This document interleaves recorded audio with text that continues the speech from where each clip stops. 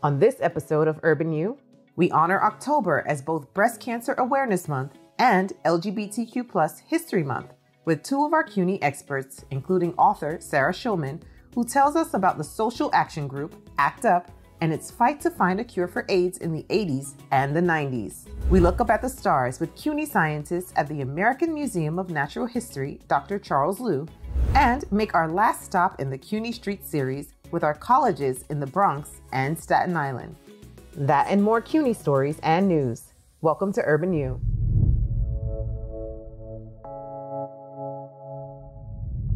How deeply are Americans worried about AIDS? A Los Angeles Times poll found that 50% of Americans favor quarantine for AIDS victims. 15% said AIDS victims should be tattooed. The earliest name for this disease was GRID, gay-related immune deficiency. Like today, you would never, a phrase like gay cancer, people would say that's absurd. Cancer can't be gay. But at the time, they thought it could be. And so that was sort of the beginning of the problem. In Let the Record Show, A Political History of ACT UP New York, 1987 to 1993, author Sarah Schulman looks back at how the AIDS Coalition to Unleash Power was formed and how they changed the world with their in-your-face activism. At the center of the movement were people with AIDS, people who had no treatments and who were fighting against the clock. And their needs determined not only the agenda of the organization, but also the structure of the organization. ACT UP was leaderless by design. ACT UP was a radical democracy, and different groups of people could do what they felt needed to be done. And as a result, you had a very, very wide range of actions. There was one called Stop the Church, which you were a part of, and you said was a turning point. So we did an action in December of 1989 that disrupted Mass at St. Patrick's Cathedral. Now, people did not want the action to seem to be anti-Catholic. It wasn't against the religion, it was against the policies and the politics of the church. Originally planned as a silent die-in to protest the church's stand on safe sex and condoms, chaos ensued when one ACT UP member stood up to verbally protest. We're not going to take it anymore! You're killing us! Stop it! Stop it! My very first reaction was, oh no, that was so horrible, because I could see that the parishioners were very upset by it, and I thought it was a terrible mistake. Of course, it turned out to be a huge turning point for ACT UP because the demonstration was reported on all around the world. It showed that we weren't kidding, and as Larry Kramer said, they were afraid of us after that. Through the use of what Martin Luther King called nonviolent direct action, ACT UP brought about many important changes in treatment, insurance coverage for those with HIV and AIDS, and availability of experimental drugs, just to name a few. ACT UP people became citizen scientists. They learned a great deal about science, about medicine, about policy, about housing, about drugs, about needle exchange. People with no backgrounds in these areas. And then when you're the expert, you design the solution. And your solution is reasonable, winnable, and doable. And you present your solution to the powers that be. And then when they refuse it, you do nonviolent civil disobedience in a very theatrical way that communicates through the media to the public that you have a solution to this problem and that your solution is reasonable. Tell us why it was important to you to write this book. I was really disturbed to see at a certain point that the history of ACT UP was being very whitened and very limited. ACT UP was primarily a white gay male organization, but it was not an exclusively white gay male organization. And that's a big difference because when women and people of color are in a movement, they have huge impact. It was a movement of very different kinds of people working in coalition. What would you say was the legacy of that time and all of that work?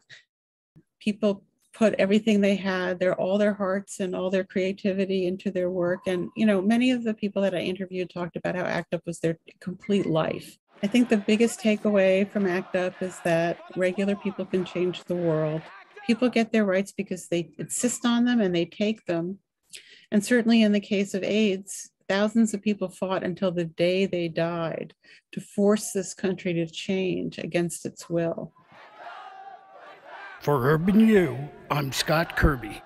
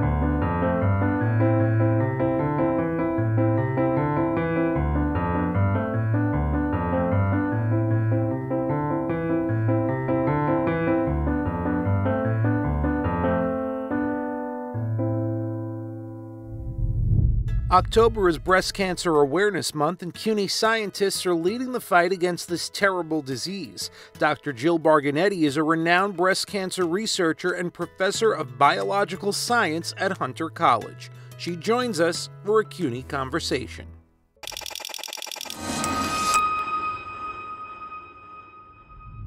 Jill, thanks so much for joining us for this CUNY conversation. We appreciate it. Thank you for having me. When you look across the spectrum of the disease of breast cancer, where are you seeing the most exciting developments? Is it maybe in early detection? Is it in treatment? So for me, I'm really looking at treatments and excitement about targeted treatments and the recognition that breast cancer is not one disease, but there are many different types of breast cancers. And I think when people get diagnosed with breast cancer, they get a diagnosis that tells them what subtype of breast cancer they have, and then the appropriate treatments for those breast cancers. And many of them have what are called hormone receptors on the surface of those cells. Cancers are caused by an overproliferation of cells. And so those surface receptors can be targeted with anti-hormone therapies. And those are very effective in combination with other therapies, of course, with surgery. So we're really in a great place for those cancers that have targeted treatments. And there's a lot of research going on for breast cancers that are less targetable, like triple negative breast cancer that doesn't have any of those receptors on the outside. But people are looking for particular targeted treatments, or in fact, potentially immunotherapy, where treatments are given that help boost the human being's own immune response to help fight that cancer. And so just to give people an idea, to put it in perspective, are these developments in the last decade, in the last 5 years, in the last 3 years, 1 year? Immunotherapy is very new. So that's, the past 10 years that's really been developing. And now there are a number of treatments that are approved for immunotherapy. And so that's a great thing. There are PARP inhibitor treatments that have been approved within the last 10 years, which are good for people who have BRCA mutations and those type of cancers that may have less targeted treatments available. The hormone receptor therapies have been developing for decades, but now they're really in a standard of care mode, combined with surgery and particular different hormone receptor therapies. So those are really standard of care modes now. Is there any developments on the early detection side that are interesting, or is it really still the same standard? In the early detection side, it's still recommended that people get their mammograms, and for men, if they see any difference in their breast tissue, that they recognize that men can also get breast cancer.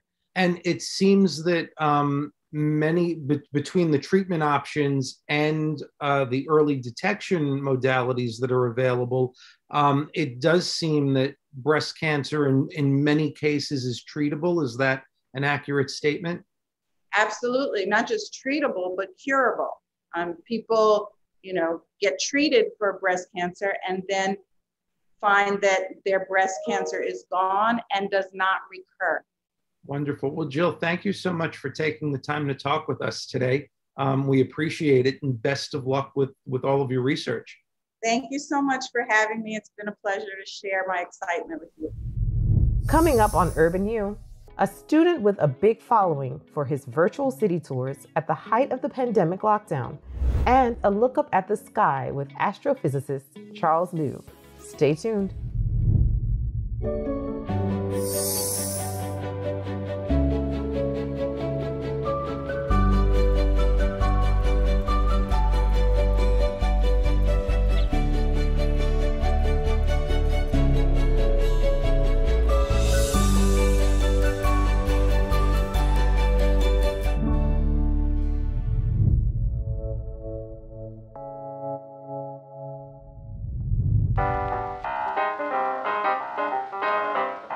New York City, undoubtedly one of the most dynamic places in the world. I feel really great to be here. As a nod to the city's vibrance, Queens College student Sifat Razwan has made it his mission to showcase the raw and uncut version of the Big Apple through his eyes.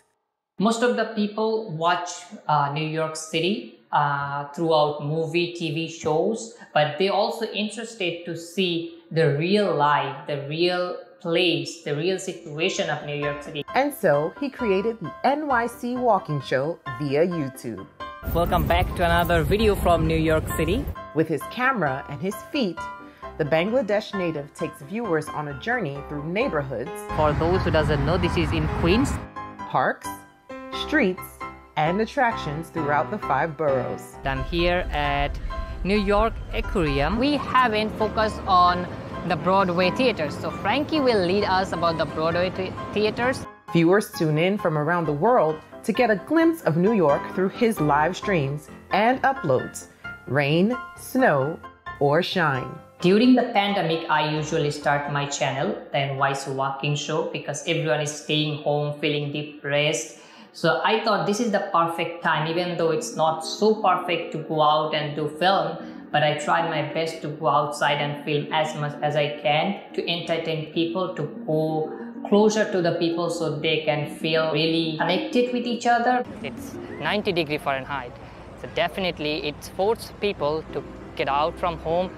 I remember one day a lady told me that she is disabled and she can't walk, but throughout my videos she can walk with me virtually and she can go whatever she wants to go in New York City. And another funny thing I recall that one guy said that he lost around 30 kilo to just watch my video, because while he's walking in his treadmill, he used to watch my video because my videos are longer, 1 hour, 2 hours. So this is how he feels motivated to walk. Razwan has also seen a tremendous growth in his subscriber list, and he's captured the attention of publications like the New York Post. Makes me feel proud that my hard work gets renowned from people. It took me almost a year to just pass 1,000 subscribers. And after that, Christmas arrived, I made lots of videos and that's really boosted my channel.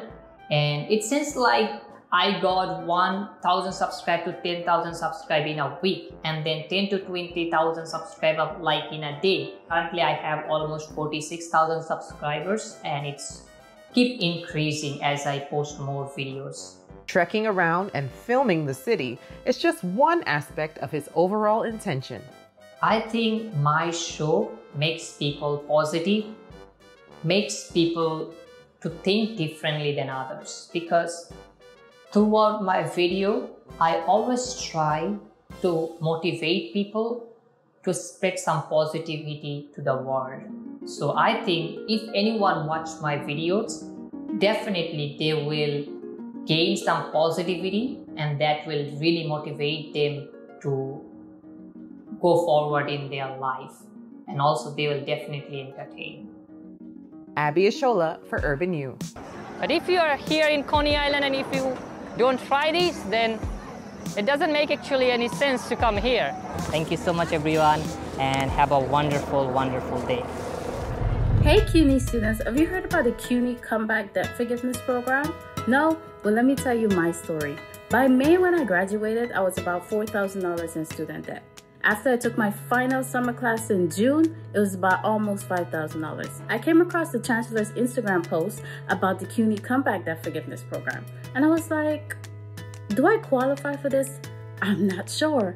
After doing some research and speaking to a colleague of mine, I realized that I was one of those 50,000 CUNY students that qualified for this program. And just like that, almost $5,000 in tuition costs was erased. This is one of the best things, besides getting my degree, of course, that CUNY has ever done for me. And for that, I want to say thank you to the City University of New York.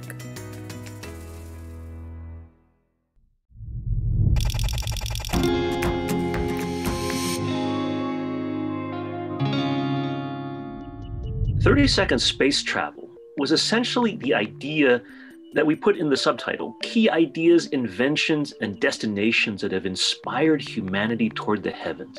We choose to go to the moon in this decade and do the other things. not because they are easy, but because they are hard. We wanted to give everyone a comprehensive sense of what it was like from the very beginnings of the science and technology of space travel to today and the future, when we actually are living in space as human beings. And this book on the major scientific principles of space travel is a really fun read. The idea is to take these things that might initially seem complicated, it's literally rocket science sometimes, and to make it into something that's enjoyable. It's short snippets of information. You can read it cover to cover if that's what you want to, but you can really just spend a small amount of time with the book and expect to learn something about one of the topics. And you couldn't ask for a more interesting group of 30-second tour guides to the history and future of space travel. Karen and I are both astrophysics professors, and we study the universe itself and how we've gone to explore it. Alan's expertise is actually a really neat bookend to both of ours, where Alan knows both about the history and all the cool old tech of space travel and rockets and so forth, and also the frontier things, the solar sails, or all the latest kind of science fiction ideas that are being brought to reality by modern research. So this team is really an amalgam of a broad spectrum of knowledge and understanding of the whole concept of space travel. So let's talk about some of the ideas in the book. It seems that humanity began accumulating the principles behind modern spaceflight a very long time ago. And the first chapter, appropriately, is about the first rockets. So just how long have we humans been sending rockets to the stars? So the very first rockets that people launched were in the Song Dynasty in medieval China. And they were both for military purposes like missiles and for civilian purposes like fireworks. And so people have been dreaming about space travel for a long time, but it really became possible in the reality in the 50s and 60s. Almost the last chapter in the book is all about the brand new non-chemical rockets we're developing now. In 30 seconds or less, can you guys tell me about ion engines and solar sails? Ion engines basically take a very heavy molecule like xenon or something, accelerate it to very high speeds, and shoot it out the back of your rocket. It's very gentle acceleration, but in space, over time, you can build up a tremendous amount of speed and a tremendous amount of motion with very little weight.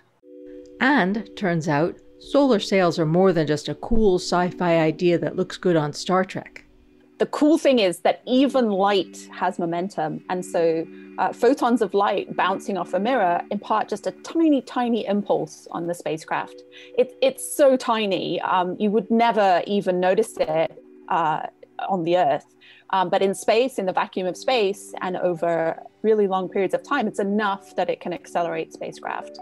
So between puttering and speed of light, where are we in this? You would very much start puttering, but then if you did it or if you could figure out a way to do it for years or decades, you could get very, very, very fast. For practical as well as hopeful reasons, do you think space travel draws all Earthlings together?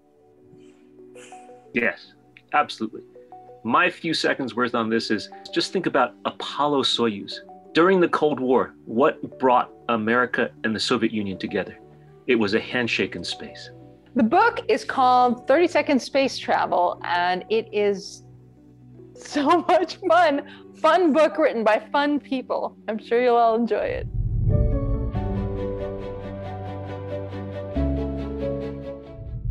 The purpose of this book project was to translate the first feminist treatise. I'm so excited to be here, reconnecting with my previous life as a historian, doing an audio recording of the first feminist book written in Puerto Rico by Luisa Capetillo. I hope when the book comes out that you get to listen to it. It is a great honor, and it gives me so much joy to be able to go back and share with you the life of an incredible Puerto Rican woman, Luisa Capetillo.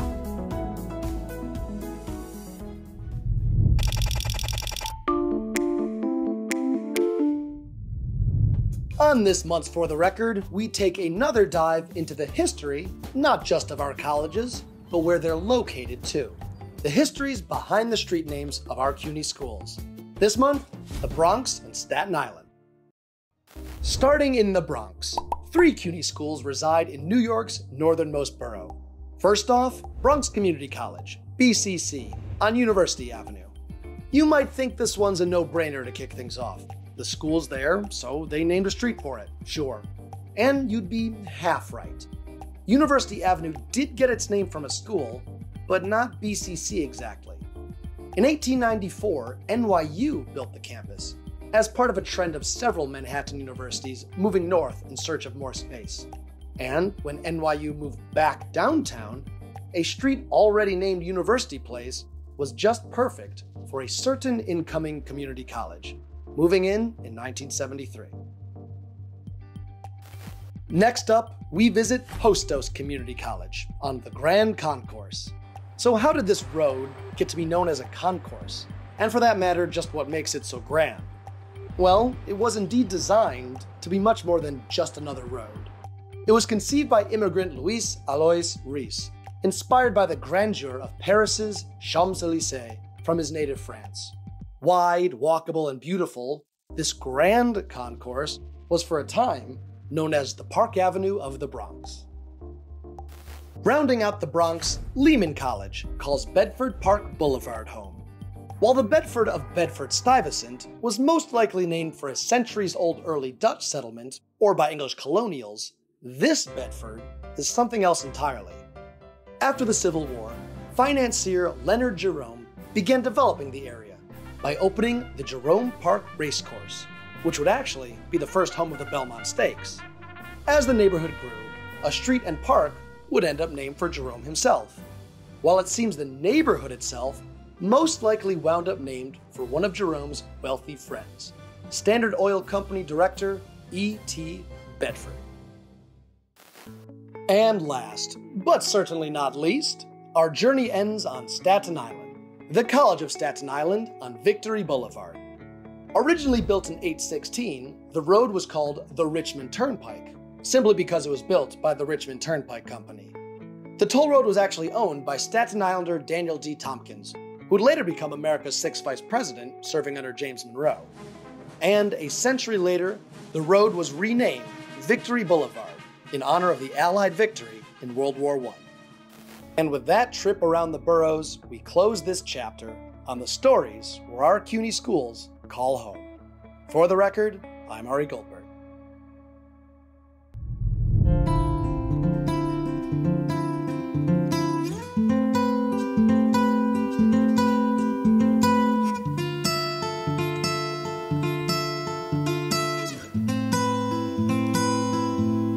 We leave you with the music of Brooklyn-based Dominican artist Yasser Tejeda, recently featured in a concert series presented by the Kupferberg Center for the Arts at Queens College.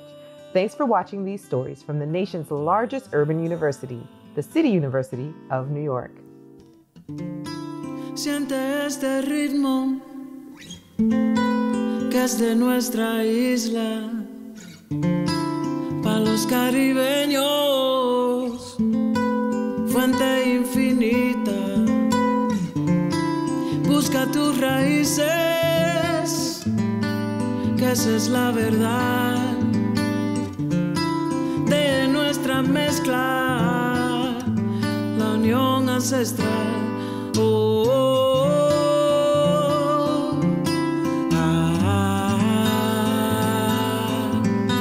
oh,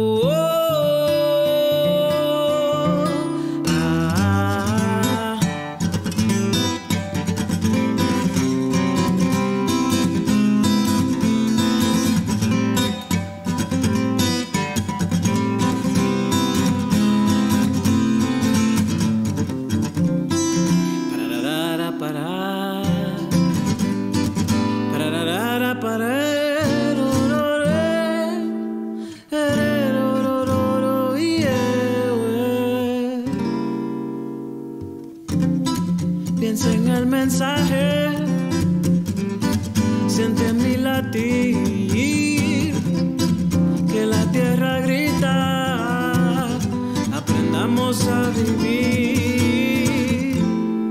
Siembra tus ideas, no dejes de soñarlas, sigue tus instintos, bendice a los demás. Oh, oh, oh.